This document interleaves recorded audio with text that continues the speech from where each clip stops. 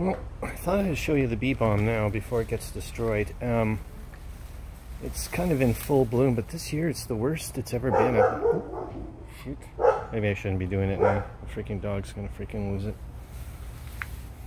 But I'll try to be quiet then. But you can see here the signs of stress. That usually doesn't occur until after they've finished flowering. Like all the petals have fallen off. So I don't know what's going on here, but it's only on this side, but that's really not I don't know, it'll be interesting to see. I did notice last week the hummingbird was zipping by there. Oh, we get a ton that come by, and it's neat. I've never, like last year, I never clued in that they actually chase bees away and stuff like that. It was like nuts. But anyways, yeah, they're well, the back ones are as tall as they normally are.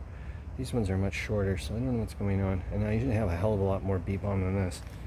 But last night we had a wicked amount of rain.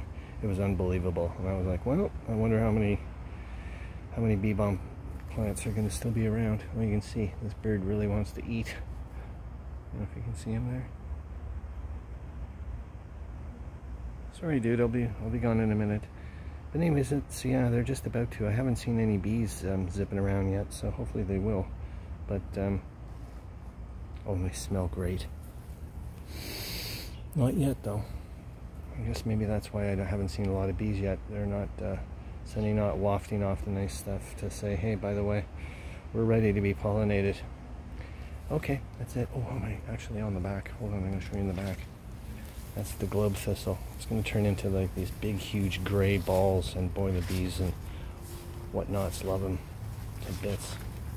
You can see there. Just starting.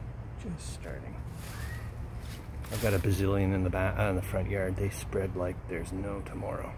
Holy shit, do I ever have to do some cutting? Jesus, look at that. It's like a freaking zoo in there, man. Anyways, that's it. Oops.